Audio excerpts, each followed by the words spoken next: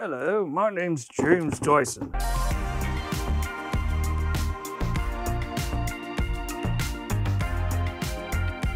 Hey guys, Matt from House of Vacuums again, and today I've got a Dyson on the bench, and it is a DC41. This guy, they said the brush roll was not turning, so we're gonna check that out and see what the issue is. So the first thing we're gonna do is give him a test run. The brush is most definitely not turning, so we're gonna start up here, split these two in half, and take each as a separate piece and see what's going on. So let me flip this guy over. Now, if you guys have watched my DC41 video, put the link up here. Pull this clip, and these are really prone to hair intrusion on the drive areas, but I don't see any hair. So, and I don't think that that's the issue. This is super free. We serviced this a couple years ago. Let's see when it was last in. Sticker says it was in April of 2020. It was due April of 2021. It's January of 2022 now. So it's been not quite 2 years. So what we're going to do is we're going to go ahead and wiggle that off. Ooh, look at that. Is it clogged? Yes. Would this cause the nozzle not to run entirely? Probably not. This is a pretty loose clog, and I don't see that it was impacting the function of the brush up here. So while this would have prevented the vacuum from cleaning, most certainly, this is not the cause of the short. So we kind of stumbled across another issue while we were in here. So the first thing that we're going to do is we're going to check and make sure that there is continuity across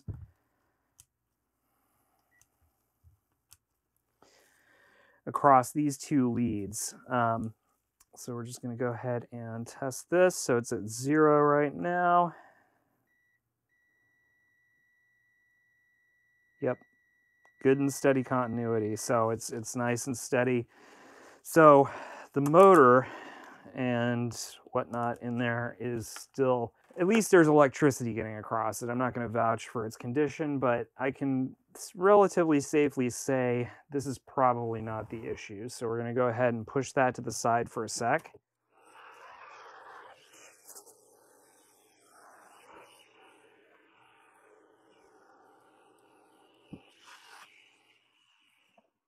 So what we got here is this is some, it looks like some veneer off of a piece of wood furniture.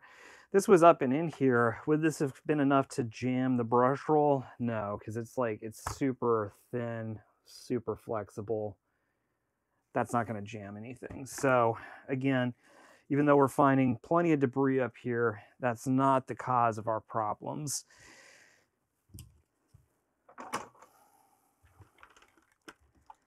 All right, so the next thing that we're going to want to do is I'm going to take the cup off, just set him to the side.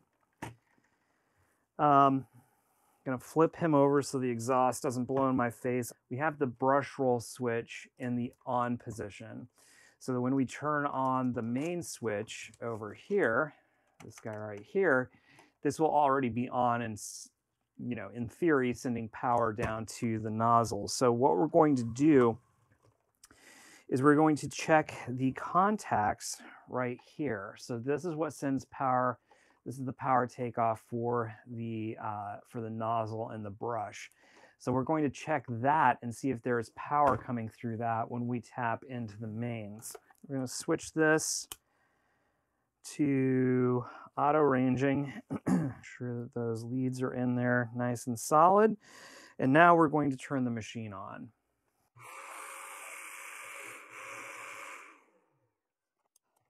All right, so as you can see on the multimeter, there was no power coming in for the nozzle. So my suspicions were confirmed that what we're dealing with is something in the main unit.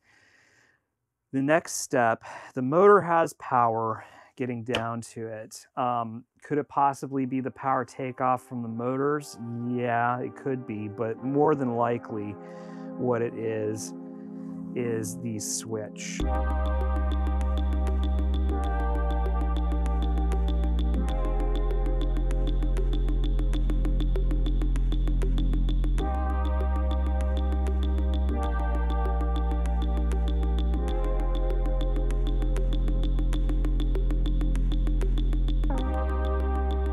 Torque screws right here, here, here, and here, and then there's some clips as well that you have to remove to get down to it.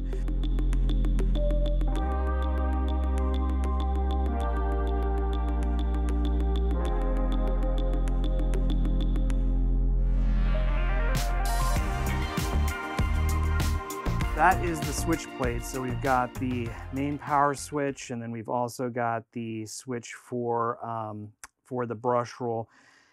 This is just a really good example of how over-engineered Dysons really are. There are such simpler solutions to this that are more reliable, but God forbid you take that off and that spring goes someplace, because that sucks.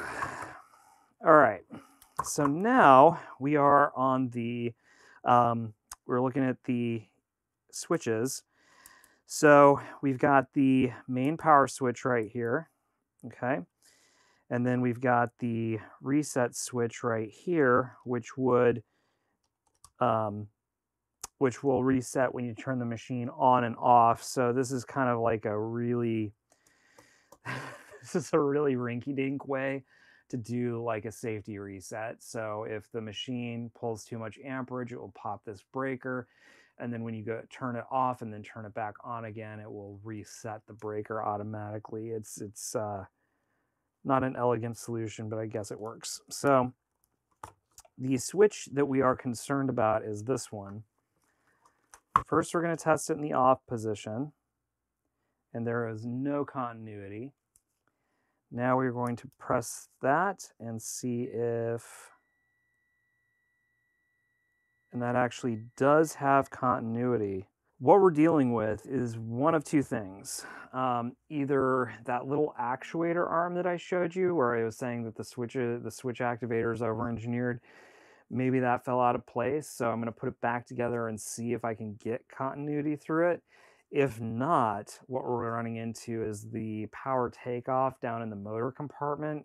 That's burned out. So what there's going to be is there's going to be leads coming off the main power heading down, and typically that is controlled by a circuit board. And in this case, that is not working. So we're going to hope that it's the switch activator, because if it's not, the chances of that circuit board being available, little to none, like not a thing, particularly now during all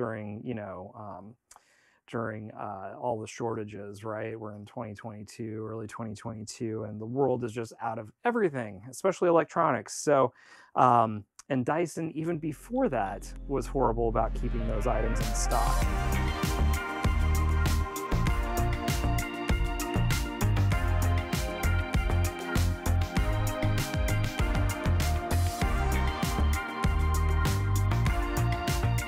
Now, why am I assembling this before I do anything else? Because again, if I bump and lose that spring that's in the activator, it's an absolute pain in the rear end. So we're going to avoid that altogether.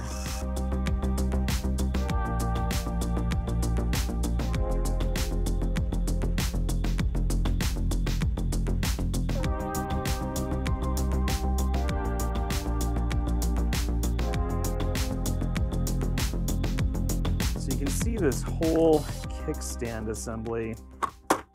When we put this down, all sorts of stuff starts shifting around in here. So you got the airways switching places, and then obviously you've got the switch as well that will activate or deactivate.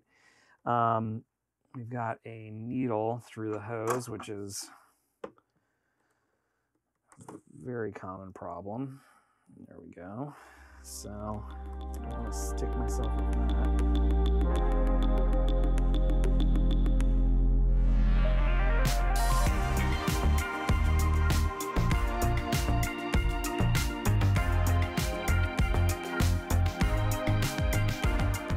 this GoPro out as kind of like a scouting camera. I don't know if you're going to be able to see, but down inside here, way down inside, yeah, right there. See that silverish piece right there, right down inside? Don't have enough hands. Anyways, that is the activator for the micro switch. So I was just in there playing around with it by hand using my handy dandy pick, and I'm not hearing it click at all when I push it down, which it should be. What we've got to do is got to take this guy off. Oh, such a pain. I hate taking these apart. Such a pain in the rear end.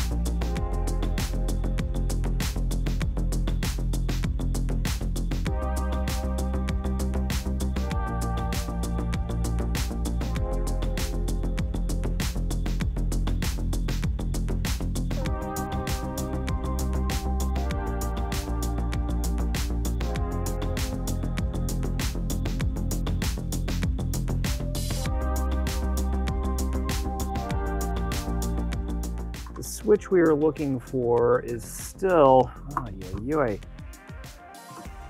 yeah, it's right down here. So I'm still not far enough into this.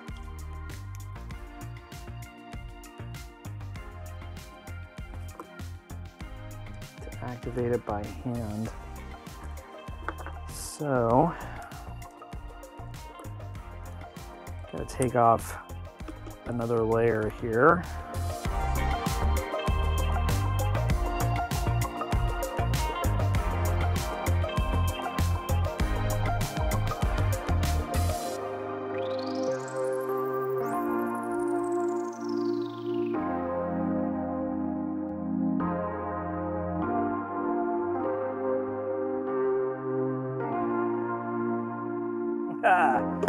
Circuit board. All right. Now, this is a really good, I'll just explain kind of a few things that are going on in here. The first is, this is your motor intake right here. This is all sealed by a gasket that goes between these two halves. But you're starting to see a pattern of behavior here in terms of the design, and that is that most of the air pathways are riddled with gaskets and halves that are put together. What does that ultimately mean? Well, as the machine ages and you get more flex, between the halves, as the plastic weakens, as the seals start to get squished, you'll begin using it and you'll start to see them come apart. And a lot of times people will have older Dysons and change the filters. They'll clean the cyclones. Everything technically should be working great. but it still doesn't clean like it used to. And that is because it is just leaking air absolutely everywhere. So some areas are more problematic than others, but it's common, and it's because of the way that these things are designed. All right, so we're down in here. Here's the power takeoff for the Brushroll. We've got the circuit board here, and then we've got that coming. Here's our switch right here. Okay. So this is spring activated, and you'll notice that nothing's happening, right? So there's a stop right here, and there's a stop right here, and essentially when this lets go, uh-oh, it's clicking, guys. Can you hear that?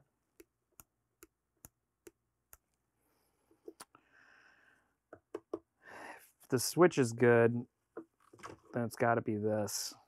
It's got to be that. Bummer. Well, we will find out. Sometimes switches can still click and they're bad, but not as often.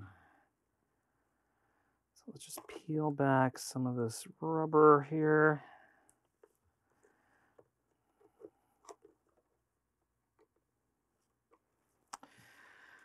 All right, multimeter. Multimeter, Matt. Okay, we're going to switch it back to continuity. That is showing as, there you go. Switch is good. So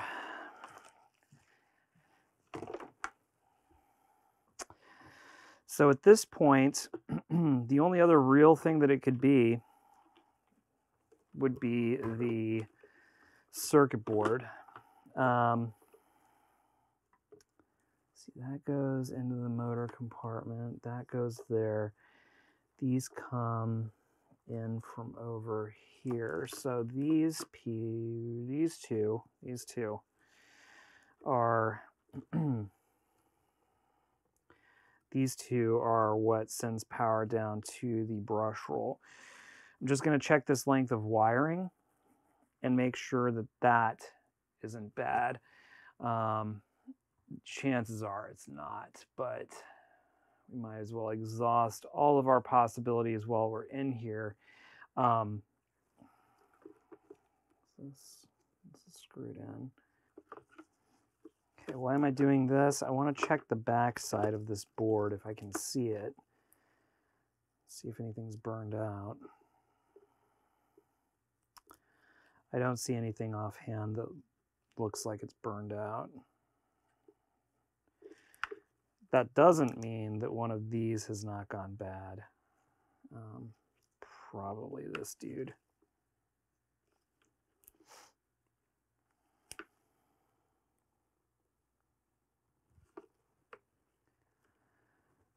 All right, so what we are going to do is pull that up.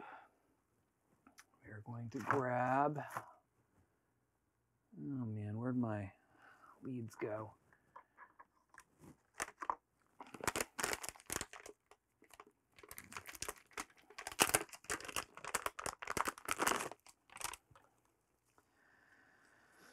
Always good to have an alligator clip set of leads, but we're just going to use one side.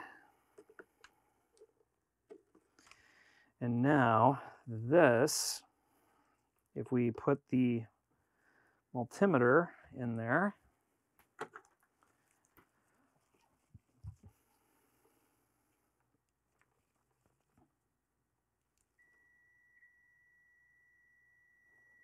yeah, so those leads are fine.